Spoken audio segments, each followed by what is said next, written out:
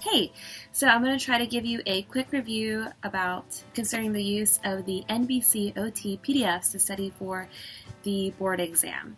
So I just took it yesterday and wow, it is grueling, 5 hours long and very intense.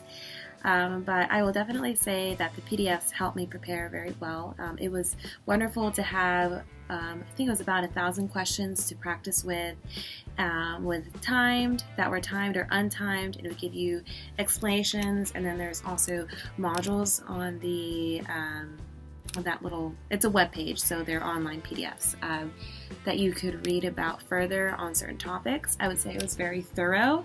Yeah.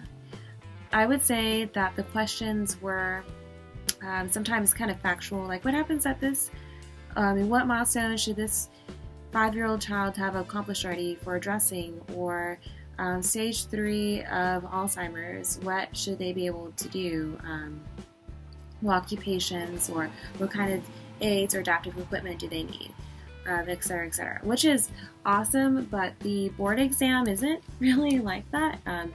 It's very focused on critical thinking, and do you have the skills to take in a situation, evaluate a patient, come up with a really good plan of care or intervention, then, so they would give you information to synthesize to do those things.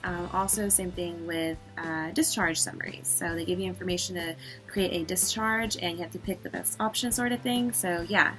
So all I'm trying to say is that it's not as straightforward as the PDF questions. It's a lot more critical thinking. And can you be an OTR? Because we're not going to be an OTA who'll be focused on intervention. We're more focused on evaluating, creating plans of care, discharge, writing a good discharge plan for our patients, etc.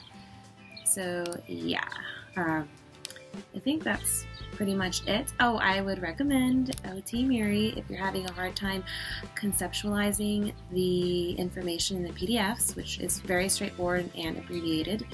Remember I said there's like little modules that come with the whole exam prep NBCOT thing. Like there's modules you can study from. Those are great, but they don't really get in depth. So if you need help, I would suggest going to her YouTube and watching some of her videos and read your textbooks. Read your textbooks. You need to understand the process. So yeah, leave me a comment if you agree, disagree, or about your experience. Maybe someone else is having a hard time right now. And like my video. Thanks.